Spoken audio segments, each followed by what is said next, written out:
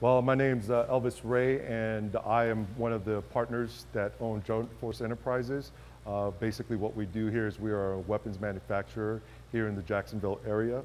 We do everything from Cerakoting to water transfer printing for large production rifles out in the industry from big names. What's your background?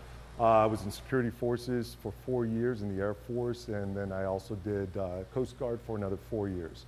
Since I've been doing that, afterwards I became a contractor, and I've been an instructor for various contracts out. Yeah. Okay. So what I noticed here is between the AR-15 style rifles and the handgun, I was able to fire off approximately the same amount of bullets in the same amount of time. That is correct.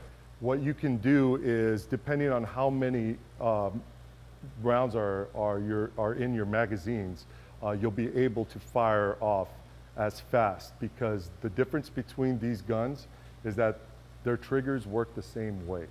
They're both semi-automatic pistols. So the handgun is semi-automatic, and also the AR-15 platform is a semi-automatic. So as fast as you can pull your trigger is as fast as the rounds will go out. What makes this different from your traditional old-fashioned deer hunting rifle? Well, there's not much difference in the way it works with on how it functions. Basically, it's all cosmetic. It's all looks. It works the same way, and it does the same amount of damage. So why are we hearing critics say AR-15s are used in more school shootings than anything? It's basically because of the way it looks. In my opinion, it's the way it's militarized and the way it functions. It functions the exact same as any other rifle. The mere fact is that it just looks, and it has a certain way that it presents itself.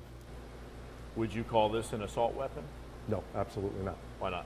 Because an assault weapon or a machine gun is an automatic weapon that will shoot whenever you pull the trigger and keep it to the rear. Then it will continuously fire rounds until, one, you either remove your trigger off, or I'm sorry, you move your finger off the trigger, or you run out of ammunition. Okay.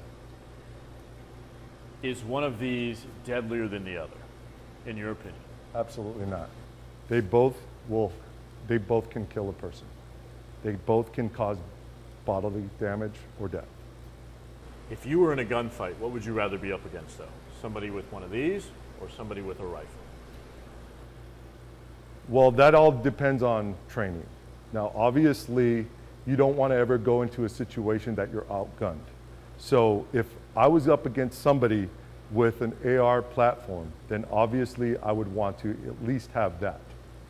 Having a handgun is going to put you at a disadvantage.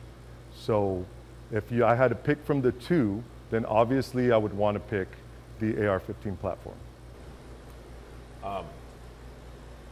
Do you think these should be banned? Absolutely not. I think that we have the right from our Second Amendment to have these guns. Should more be done, though, to keep these out of the hands of certain people? There's so much to talk about when it comes to the paperwork, the paper trails, the red tape to distinguish whether somebody is eligible to have one of these firearms. Yes, it's our Second Amendment right to be able to carry one of these with us. Should there be a stricter policy? Absolutely. I think that we can polish up some of the laws and regulations, but I also have to say that that's a whole can of worms that you really, it's going to take a lot of people to come together to actually make that happen.